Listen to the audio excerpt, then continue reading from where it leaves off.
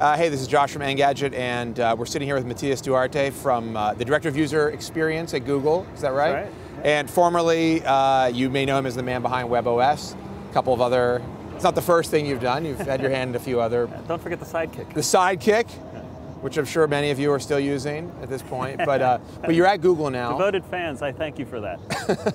But you're at Google, Director of User Experience, That's or some right. combination of those words. Yeah, in some order. We change it up every week, actually. And when did you left? So let's talk about this. And I don't know how much of it you can actually talk about, but you were at Palm. Palm was for about 2 years. And 2.5 years. And a lot of what I mean, webOS is you really drove that, right? I mean, that is kind of your baby. I came in at the ground floor for that. Yeah. And that was your vision in a lot of ways. And it's an impressive vision, I should tell you. I'm a big webOS fan. I'm a big fan too. Yeah, I would imagine. You love your baby. That's good. But so you go and you create this thing at Palm. Palm gets sold to HP, and then you bail. Oh, that's harsh. What happened there? Can you talk about what made you decide to move on from Palm and go? I wanted to change computers, right? Like the thing that motivates me, the thing I've been doing for decades, is trying to make computers not suck, and they still suck. Yeah, they're better. They're better. I was just ranting about this on our podcast, which is just like make better stuff. People are not doing good things. Well, and it's hard. It's really hard, right? At Palm, did great work. I'm very proud of that. Very proud of the work I did earlier. Helio, Danger. Google was an opportunity to just make stuff better on a much bigger scale than anything I'd touched before. Hugely growing scale. Absolutely, fastest growing scale. Right? And they said, did they say 300,000 devices, more than 300,000 devices a day. That's a lot of devices. That's a lot of devices. Worldwide, right? Yeah, I mean, you could like carpet this parking lot with that, right? Well, I mean, the 90% of the show floor at CES is just Android. Yeah. I mean, really, everything here's. I mean, I was just saying to our team, there's just Microsoft and Android here. I mean, there really isn't any other presence. You know, everything is running Android. All of the new tablets we're seeing. And Microsoft is all about the bowling. Well, and they've got their new next generation of Windows. The reason I went to Google, you know, is because now is the time, right? There's this huge opportunity right now where the mobile computing space is just exploding. It's like we almost don't even have the vocabulary to talk about what's really happening because we don't even have the picture perspective. And when I think about it and I try to articulate what's going on, it reminds me of when I was a kid and personal computers were starting out, right? And everybody's like, well, we know we want to have a computer in the home and we know it's got to have a monitor and it's got to have a keyboard, and you had your pets and your Commodores and your Apple IIs and everything. The pet. Yeah, and then somebody's like, hey, wait a minute, guys. Let's put a mouse on this thing, right? And no, it totally changes. It's this evolutionary thing that's happening. It's exploding now, and it's every couple of weeks we're seeing new devices, alterations to OSs. Obviously, Android is one that we're seeing evolve really quickly. So it's this opportunity at Google for you to come in and really do something substantial for Android. Have broad impact. And for this OS. And the thing that makes Android unique in that is the fundamental vision behind Android is so different than anything I'd done before, right? And that's what excited me about it. Like, I want new challenges. World domination. As a designer. Isn't that the fundamental? That's the secret objective. Yeah. Along with the killer robots. That's the evil objective. No. Next to the don't be evil objective. No, but just the idea that you're not working on one product, right? You're not saying we're one company vertically integrating, making one product, and we're going to focus on one market and we're going to try to meet that particular need. But instead the idea that, look, there's a common problem that every company that wants to succeed at making computing better, making computing mobile, has, and that's the fundamental platform problem. And that we're not only going to, try to find a way to get everybody to benefit from it, we're going to do it for free. Right. So we're just going to work on building this common there's not totally free. Tide that rises all boats, right? Yeah. And that's really cool. So how long have you been there now? Around 7 months. And 7 or 8 months, I'm not sure exactly. And what was it? So you come into, and what version of Android was there when you appeared on the scene? What were they working on? I mean, what was it? Froyo? Were you at the Froyo stage before, a little bit before that? No, they had just finished Froyo. Okay. So we were the first product I worked on was Gingerbread. Okay. And that was like crazy because, like I was saying earlier, it was super short time scale. It's like I land, and it's like, hey, by the way, we're about to ship Gingerbread tomorrow. What do you think? Oh, it was that soon? Well, it wasn't quite that bad, but it was similar to that. And Nexus S was a similar thing. It's like, right. Okay, so by the way, in addition to dealing with Gingerbread, we think we should also do a phone with it. So you're looking at Gingerbread as, they didn't say, hey, we have this phone coming with this new version. Can you work on this? It was like, here's Gingerbread all by itself, and also we want to put it on a phone. Yeah, Gingerbread was planned as a release, and that was something that was underway when I got there. But at Google, things are looked at as just the version, not specifically targeted towards a device. I mean, when you get, for instance, we'll talk about Honeycomb in a second. Yeah. But was it not looked at as we need to target this for a specific device? Was it looked at more as we need to make this version? Well, that was the conversation that we started having, like right when I got there, was we need to have this release, right? It needs to address certain things. Do we want to have some hardware to go with that? Yeah. Right, and what makes sense as the hardware for that? And that's the other kind of hard to wrap your head around thing about Google, or about Android in specific. It's just this idea that you get to work on concept cars, and you also, but your main job is building these engines that you're giving away for free, right? Right. So you really are always thinking about this platform, the open source platform. Yeah. And the core of it. The core of it. So the Nexus and S the is flexibility of it. The Nexus S is a concept car. Yeah. And like the Nexus S is like the way to show off. It's like, hey, we got this awesome, eco-friendly 8-cylinder engine or whatever, right? Like, and let's show you what it can do. We put it in this awesome So we're going to put car. it in this car, Yeah. right? And show people like, okay, this is how you use it right. You know? That's interesting. I mean, that's really interesting. So, but it's totally different than what anybody else does, and totally different than anything I'd done before. So, well, I mean, if you look why at wouldn't I want to do that? And when you look at Android, the explosion, like what we were just talking about. Yeah. It's clear it's different because it's in everything. I mean, it's on so many devices. It's in cars. I mean, it literally is in cars. Right. It's on television. Oh, it's in places that we don't know about. Clock radios. Is it on printers? I believe. I think it is. I think it is on printers. I believe I saw it's a weird. printer today. You've got this parallel, the HP Palm parallel here. So you come in, you're working on Gingerbread right off the bat, and how much where did you contribute to that? How much did you contribute? I mean, obviously you're... Well, the window of opportunity for Gingerbread was really, really narrow, right? So we focused on the things that made most sense to make it a great phone for the holidays, right? Getting the text input really right, which meant working on the keyboard and starting to work on cut, copy, and paste, and improving text selection and things like that. Giving it a little bit of a visual refresh, start to try to bring some cohesion and start to bring some of the new design direction into the product. But the scope was really narrow. Right. I mean, this was kind of, it was a done deal. We had to pick our battles. Right. It was very close to being done, and they said, what can you do in this short window to make it feel? Yeah. It was probably a conversation like that. Emotionally, it feels like, hey, wait a minute, like, let me elbow in. Like, oh, really? You're like, I have an idea. I got an idea here. Don't send out the OTA update. So, okay, but then, so obviously, at CES 2011, which is where we are right now, which I didn't say, but people will know. I think the big story right now is Honeycomb, Android 3.0, which we've seen launched on a handful of tablets, and obviously there's more coming. And Honeycomb you're all in on that, right? I mean, this is something that you've invested in a creative way very deeply. I have invested very deeply, as has the entire team. And it's one of the great things about coming to Google. It's like we had a really deep bench there, right? Yeah. A really great team to work with there. But it's funny because that's the other thing that's a different challenge for me as a designer.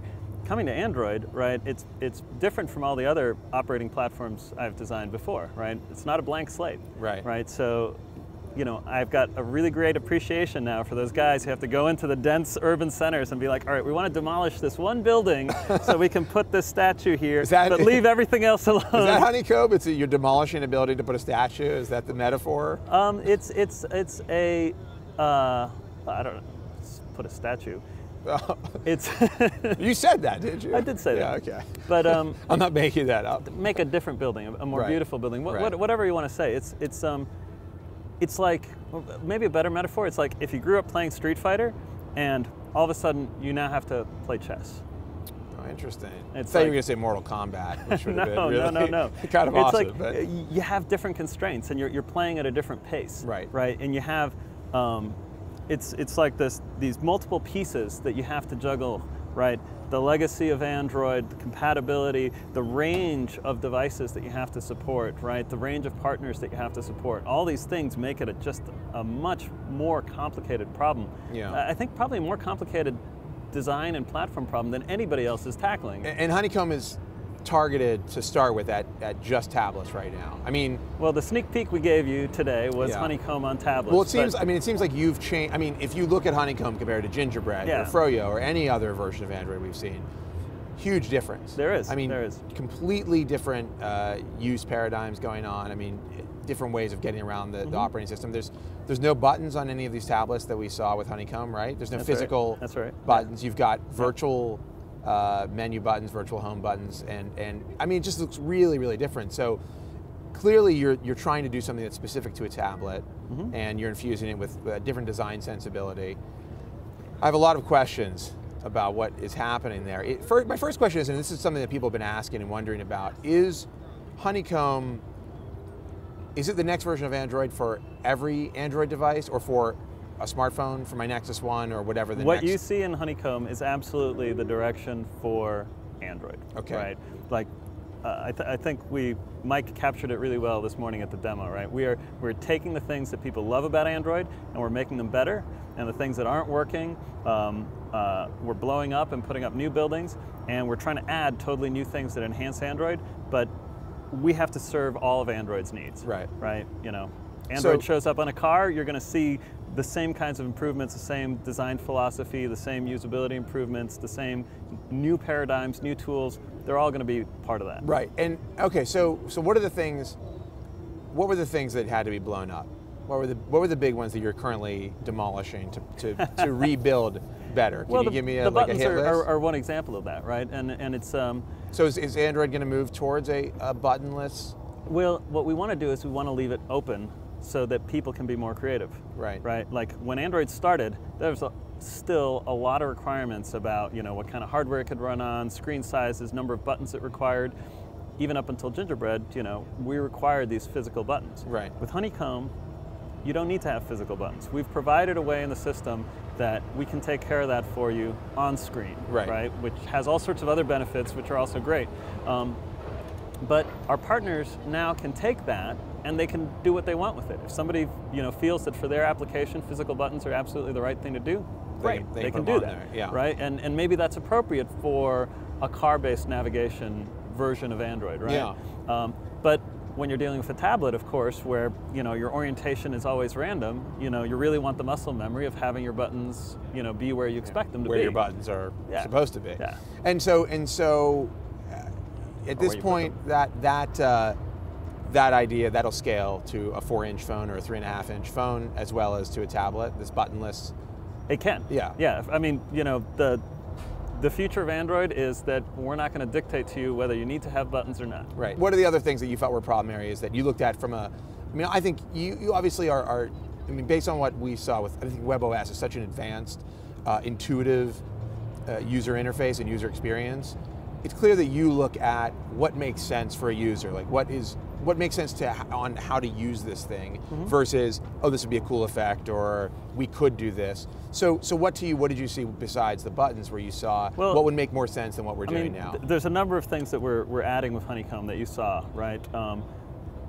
The multitasking, right? Yeah. The task switching, right? Like Android's always had multitasking capability. It was not easy for users to discover, in order to hold switch. down home Yeah. and hope this other thing happens. Right. When you have to hold down, you're always struggling with that press and hold latency. Press and hold interactions are very hard for people to get right. It's very easy for you to get the timing wrong. Right. Even when you get it right, you feel like you're waiting. No matter how short you make the delay, just the fact that you have to wait triggers part of your brain that says, Right. like, I'm slowed down, what a drag, right? That's really interesting. I mean, it's fascinating to hear you talk about this because you don't, when you're using it, I like long presses, but you're absolutely right. You do feel like you're waiting for something like that. And there's places where it's appropriate, right? There's a long long press still part of Android, in terms of interacting and selecting objects. And we're trying to make that more consistent, which is one of the other things that we're building up on. Right. But for multitasking, that's not the way we wanted to do it. The more that the device becomes useful, the more that it becomes integrated into your life, the more things you're doing at once, and we really want to make multitasking easy, discoverable, quick, right? And so what's the new? Give me the basic of the new multitasking. How would you describe it? Well, we've got an on-screen affordance, one of our virtual buttons right there. You tap it, you get a list of all of your recent applications. You can see them, right? You have not just their name and their icon, but you have a visible, tangible representation of what it is. Right. So it kind of sounds like the start menu. You can recognize the images. Like the Windows Start menu, right? I mean, it's. I don't know. Does the Windows Start menu show you what the Windows actually doing? No, but it doesn't show like recent, but it has this kind of list that pops over. So when we saw Andy with it, we said it looks like there are some much earlier, before we've seen what we saw now. There are some almost desktop-like attributes to what you're doing in Honeycomb, and that is one of them. That to me reminds me of the multitasking. Or? Yeah, I just feel like that. Well, the absolutely. idea. Desktop computers, right, are the most useful computers that we have, right? And it kind of feels weird to talk about useful computers and not useful computers, but we're surrounded by computers that are less useful but are essentially computers. And for a long time, mobile devices were that way. Yeah. Right. You'd have a little mobile computer in your phone, but you could barely do anything with it, right? Yeah. Well, and it was a combination even the not just of power, the same thing, but of things like the user interface, right? Yeah. So as our mobile computers become more useful, they're going to seem more like desktops to us, right? But that doesn't mean that they're going to converge and become the same interface necessarily, right? So what you want is that utility that you have on the desktop, that quick ability to kind of at a glance see what you got going on, just touch what you want to deal with. Right. You're right there, right? And it's important also to to be able to see the picture that you have in your mind of that application, right? The state of that application is important to recognize the application. Right. Icons are like symbols. They're an abstract element again, and it engages a different part of your brain to recognize that. To be like, I want to go back to email, or back to the Luxor map or whatever it was that you were looking at, right? You have to parse, the symbol, right? Whereas when you just say, okay, what was I doing? You see them all spread out, and you recognize what you're doing, it's hitting the primal part of your brain. It's like, it's a thing. This is what I'm built. Well, no, and that's one of the things about, and that's, right? Not to keep referencing webOS, but one of the things about that multitasking experience, I'm sorry. But you will. No, it's the last thing that we saw that you did, and I think it's kind of had a huge impact. You look at RIM with their playbook, certainly you've seen it. Yeah. They're clearly ripping off webOS. You've clearly influenced them with the cards, but what I was going to say is to see what you're doing, because it's in Android now, it's hidden, right? You basically see the icon, but you don't know what's happening there. Yep. And so I think to unhide it is kind of a big deal. Yeah. So what about? And so here's another example of things that we're kind of improving on the usability front, right? You saw a little bit of this in the demo where in Gmail, Mike is using the what we're calling the application bar at the top of the screen. And it's got, kind of all his view actions and his commands clustered right there. And as he enters kind of contextually relevant modes by selecting things, that bar transforms to show him what are the actions that he can take in his current state. Yeah, is that you getting rid of the hidden menus? Yeah. That's going to be my next question, because that's the one that to me is the killer, where you have all of these different things you can do, and then you've got menus inside of a menu. Yes. Is that the way you're going to expose that stuff? Yeah, so standardizing on this application bar where we're exposing the most common and most useful functions for the user, is one of those ways that we're moving Android forward, making it more usable. And that scales to a small device? Yeah, absolutely. It does? Yeah. Okay, so here's a question I have, and I don't want to take up your entire evening. It's actually gotten really dark since we started. I'm sure you have other things to do, dinner plans. We've seen these two Honeycomb tablets today. Actually, it's fine. We can spend as much time. It's only Vegas, really. There's nothing to do here at That's night. true. Well, Yeah, there's nothing to do in Vegas. I see you're being funny. That's very clever. We've seen 2 tablets today, right? The Moto tablet and what's the other one? The LG? Am I right with that? 2 Honeycomb. I don't know. What 2 Honeycomb tablets. Yeah. Okay, LG showed their tablet. Okay, Great. yeah. You didn't know if you could say or not. I didn't know actually. And we what's saw been shown or hasn't. the Samsung one running Honeycomb as well. Okay. No, we didn't. Is there one? I don't know. Oh my God. So this is the amazing thing about Android, right? Like, people come up with stuff that we have no idea. So Samsung is working on a Honeycomb tablet. I don't know. Can you confirm that? I can neither confirm nor deny. But they both were running, in terms of what we saw, there was no skin on the LG. There was no skin on the Motorola tablet. I mean, Motorola skins all of their Android devices. LG does as well, as far as I know. So is Honeycomb, are you doing away with the idea of partners reskinning? No, absolutely not. I mean, it's going to be an open source release like every other release, and you know, I hope partners will feel comfortable reskinning it and, you know, adding value. You want HTC Sense to go on top of what you're doing in Honeycomb. If that's what HTC wants, I want them to be able to do that. I feel like I saw a little bit in your eyes, like a little, like, you know, come on, you don't have to. It's pretty good. We're working hard on this. Maybe you don't want to skin it. Well, no. The idea on the UI is the same that it is for the basic platform, right? Like, we want to craft a really solid basic platform for everybody to innovate on top of, right? I mean, it's just crazy that we have all these companies that are spending all this time building all these services, all this code that's doing the same thing, right? Like radio stacks and you know, kernels and process stacks and, you know, graphics drivers, and the UI is no different, right? Like, mobile computing has common needs, right? You need to be able to manage activities. You need to be able to start and organize stuff. You need to customize. You need to manage notifications in a non-intrusive way. Right. Now more than ever, it's when Android is part of your life, you know, 24/7, right? You put that on the phone, you pick up your tablet, right? You put that on the tablet, you look at your TV, right? You need ways to control notifications, right? Yeah. All of these common problems are just common to humanity, right? It doesn't matter what kind of tablet or what kind of market or what kind of branding you're going after, right? So I want to make that better. I want to make that, you know, build that up, have that be the tide that rises all boats, right? If somebody wants to change it from there, great. But I want to make it also possible that people don't need to change that they could invest in something else. Well, my impression of you as a designer, and as somebody who's obviously extremely thoughtful and has tremendous care for the products you're working on. You don't know me very well. No, I don't know. No, sorry. I was given the impression I've spoken to colleagues of yours, and I was given the impression that you're extremely passionate about the stuff you're doing, and that you have, the things you're doing are the things that you want to do for specific reasons. You have reasons behind. You know, some people just design something because it looks cool, like we were talking about before, but you seem to have very specific ideas about why you want things to do them and how you want them to do them.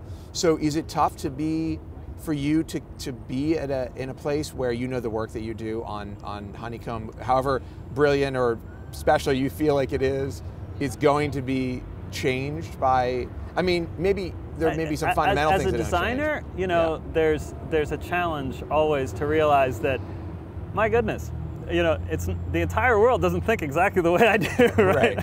Right. So you get over that, right? Yeah, they beat that out of you in art school, right? Yeah.